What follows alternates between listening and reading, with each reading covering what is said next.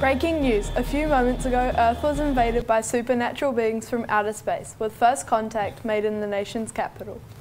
Our reporter Stella is live in Wellington. What can you tell us, Stella? Thank you. I'm Stella, reporting live from Lambton Quay. As you can see, there is panic and terror in the streets as New Zealanders have woken up to find aliens throughout our towns and cities. These space invaders seem capable of destroying the country and the planet unless we give them what they want.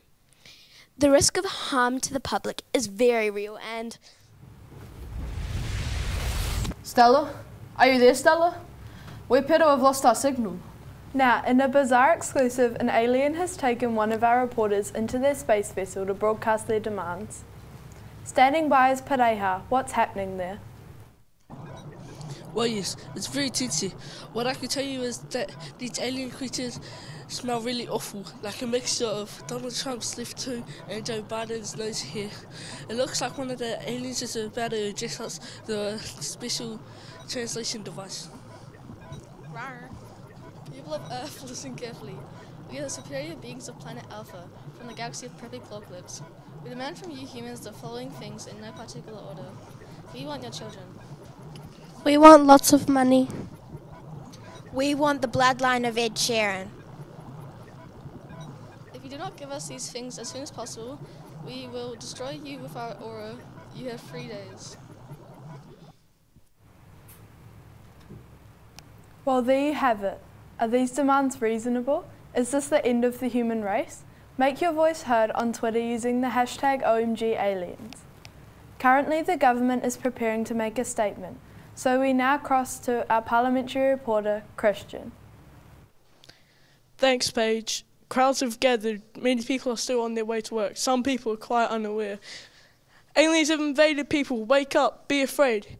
Here comes the Prime Minister to address the nation.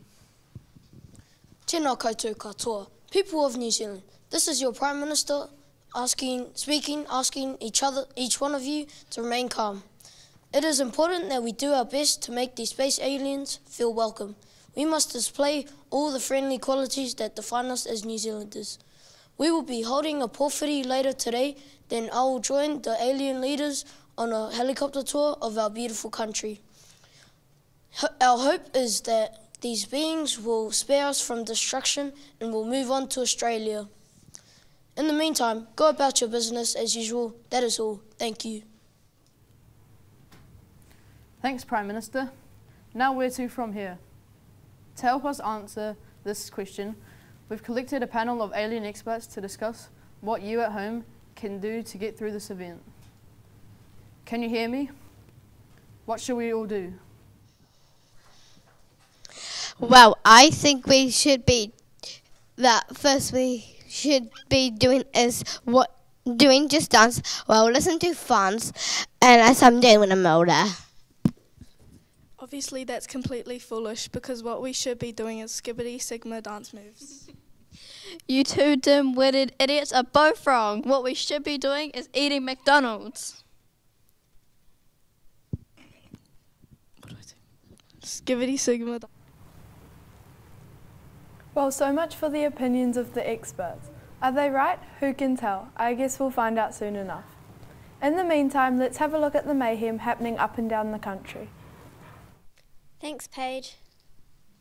Let's have a look at what's happening out there. In Auckland, there's outrage as the aliens try to knock over the Sky Tower and use it as a space antenna for their ships.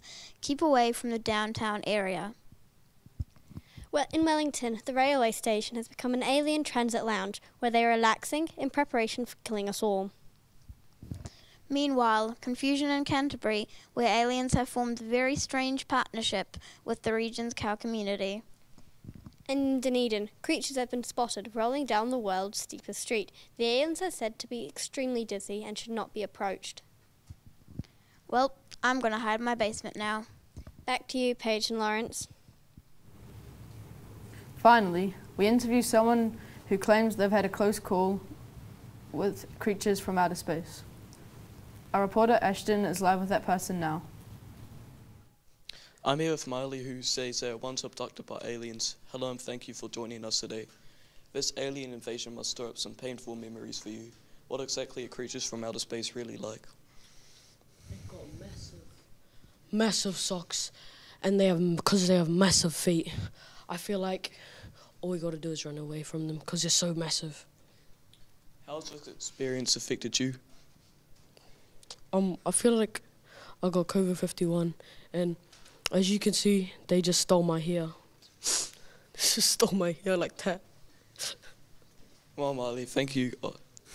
Finally, Marley, as a person of experience with extraterrestrials, what do you think we should all be doing?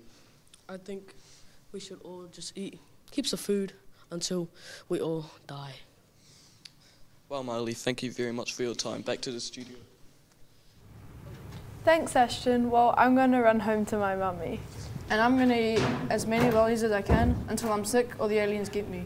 Meanwhile, stay tuned for updates and follow our live stream and watch the end of humanity as it happens. Goodbye, everybody. May these terrifying and foul-smelling aliens have mercy on us. Kia kaha, and we'll see you tomorrow, if there is one.